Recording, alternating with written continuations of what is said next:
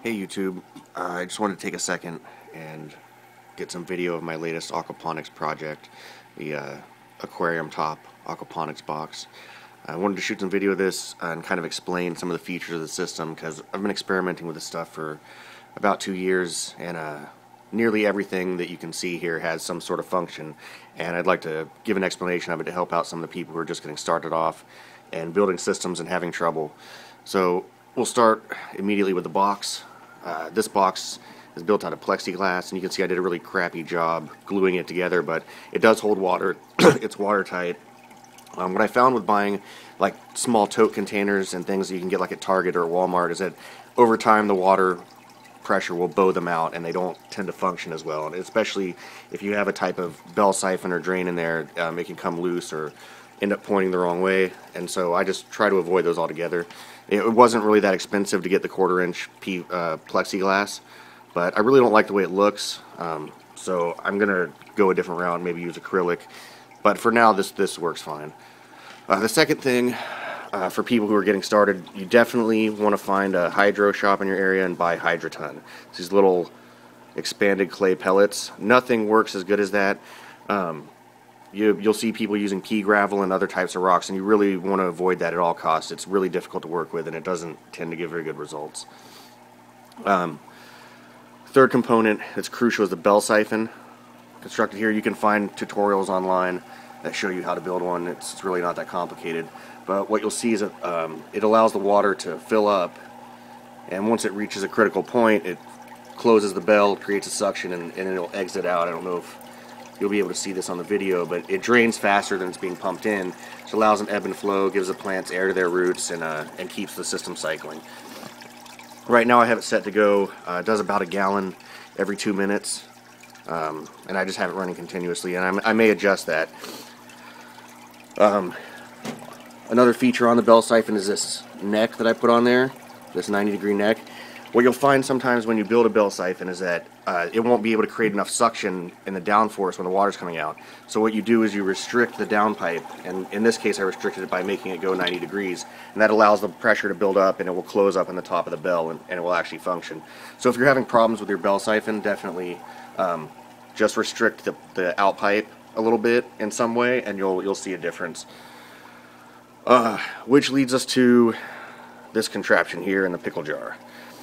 What I found in early experiments trying to build one of these, like on a desktop or on an aquarium, is that the little pumps you can buy at Home Depot, little fountain pumps, will suck up food, they'll suck up the gravel for the fish, and it really is just a huge pain. So what I've done is I've created a second siphon, and this is just siphoned to this tank directly. And then I put the pump in here, running all by itself. That way it still gets the water, because as the water pumps out, this siphon, which isn't attached to anything, is pulling water in, and then it's just being pumped out by the pump. And it's crucial. You don't have to use a pickle jar. You can use another smaller aquarium or something else. And you can also put the pump on the sidewall, but I found that it comes loose and falls off. It's much easier this way. We'll move on to the aeration. In some of my early systems, I figured that the bell siphon would give enough aeration to keep the fish healthy, but that wasn't true. So in this system, I'm extremely over aerating it. I have 2 air bubblers in there going full time. Now let's see, what else? One of the things I really wanted to do with this system is to make it very easy to take apart and adjust, and so what you'll notice is nothing is connected anywhere. There's nothing nailed down, bolted down, even to the point that none of these pipes and PVC fittings are glued on. They're just loosely attached. Well, not loosely, but they're not attached with any type of glue or anything. So I can take this apart at any time. If I want to change out grow beds, I can put a different grow bed on here. If it's higher or lower, I can cut that PVC pipe to adjust and refit everything. And what I was really surprised to find is nothing's leaking.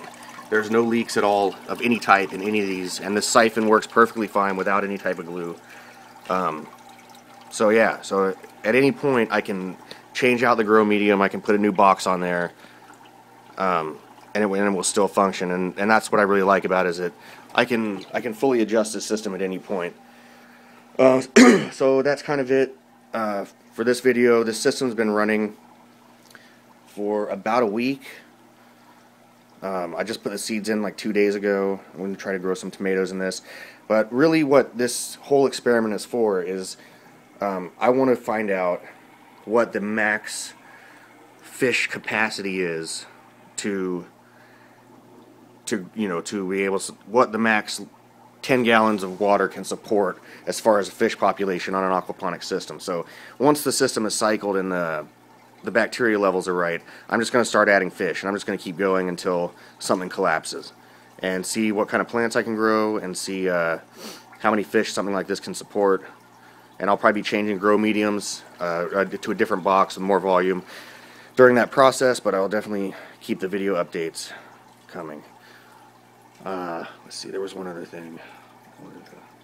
Anyways, I'll get to the other stuff in another video, but thanks for watching, and if you want to keep on top of these videos, please subscribe or link, like, post, Facebook, whatever, and thanks for watching. I'll see you later.